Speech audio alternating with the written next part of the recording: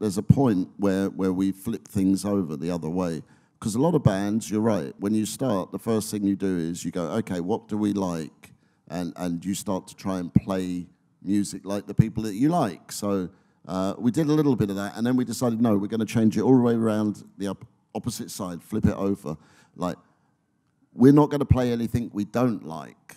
You know, we're going to take, okay, well, we don't like big, long drum fills, no, we're going to take those out. We don't like big, long guitar solos, we're going to take those out. We don't like this, we're going to take this. And what we were left with is what we played, and then we developed it from there. So that's really the attitude that we took. It was not so much what we liked, but what we didn't like, we left out instead.